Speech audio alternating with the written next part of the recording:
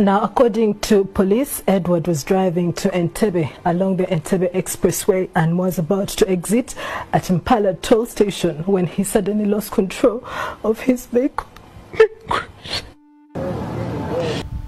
May his soul rest in peace. And it was really a tough time, very hard. I had never felt that such a pinch, but it happened. And it was a very difficult moment for each and everyone at NTV. Very hard time. I remember that morning everyone was puzzled. We usually have morning meetings, but I think that day I don't remember we didn't have a morning meeting. I mean, it was not necessary at that time. Even those that were working on the news, as well, everyone was moody, you know, at office. That was the mood. Everyone was not happy. Everything was totally different.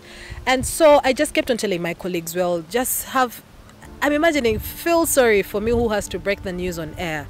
I'm wondering how it's going to be, you know. And they said you'll be fine. So I just kept on telling myself, if I have to cry, I think I should let out the burden now before I get on set, because the emotions could easily betray me, you know.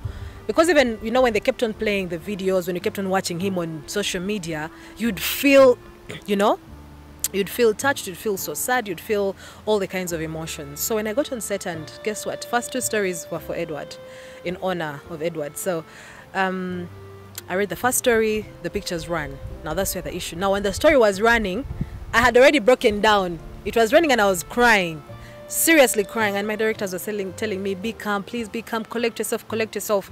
And now I'm still crying. The story, the minutes are finished. I have to get back to read the second story. So that's why when I got back, my voice was a bit shaky. And wow, it was difficult, by the way.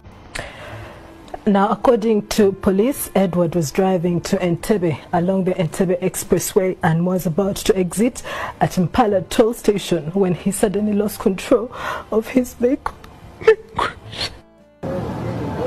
And when I continued reading, I had not calmed down. And so it all came back, boom. And that is how I broke down on set. But it was very difficult.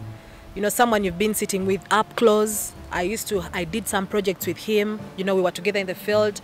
And you know, at the time, I was still learning and getting into the newsroom system. So you find that most of the people that I would go with to the field, the reporters, were playing, you know, a big role in mentoring, teaching you here and there. And he was one of them. And I'm honored, actually, to have worked with him. Yeah, it was a tough time. But at least we got to share life and time with him. And when I got out of studio, I found myself trending on people's statuses. Yeah. I first saw it was a very close friend of mine. I saw my dress, I'm like, wait a minute. To check, oh my God, oh my God, it was crazy.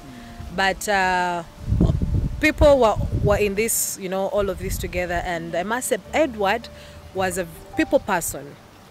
I saw this when it came to, you know, coming together as journalists to pay respects, to honor, and, you know, to send him off. In his village? In his village.